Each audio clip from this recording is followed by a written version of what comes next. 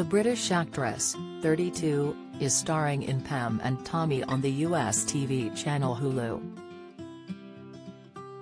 It follows Pamela's relationship with Motley Crue drummer Tommy Lee, played by Sebastian Stan, and the 1995 sex tape scandal. As the swimsuit-wearing ex-Playboy model, Lily wore prosthetics to mimic the pin-up's famous bust.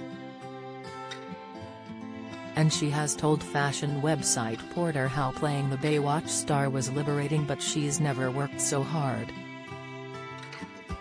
Lily said, "I read the books Pamela has written, I read her poetry, I compare it along to all her interviews. I love that about acting, you fit into a character, and you realize you're not as different as you might have thought." Lily said her makeup and costume took 4 hours a day. She went on, "I've never done anything where I look very different from myself before.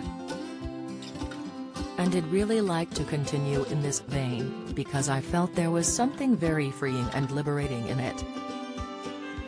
I really enjoyed the physicality and the sensuality, even down to the long fingernails. Get the latest 3-day weather forecast where you live. Find out by adding your postcode or visit in your area." She said the sex tape scandal provoked an internet and celebrity culture that now, I believe, is just way out of hand. And she believes Pamela was exploited. Lily said, "When you look at some of her interviews from the 1990s, the misogyny is so striking in Pam and Tommy. An actor turned electrician steals the sex tape in a row about a $20,000 debt. It became an internet phenomenon."